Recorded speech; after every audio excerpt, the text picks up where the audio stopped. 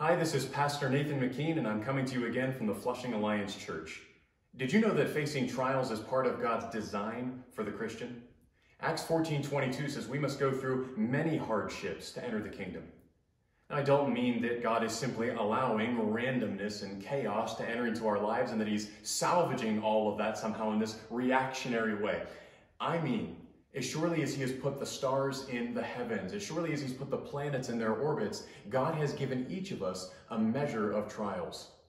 And he's determined their place, he has determined their duration, he has determined their intensity, and he's determined the effect that each one will have on us. Ultimately, of course, the purpose in all of this is to conform us to the image of Jesus.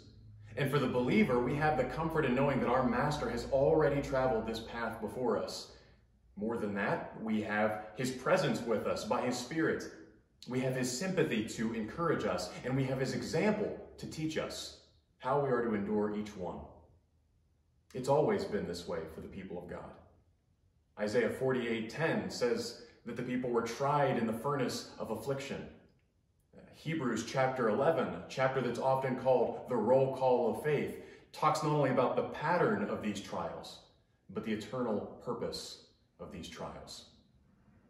It ends by saying that the world wasn't worthy of these believers. And that's exactly right. But God has determined, through Christ, that heaven is.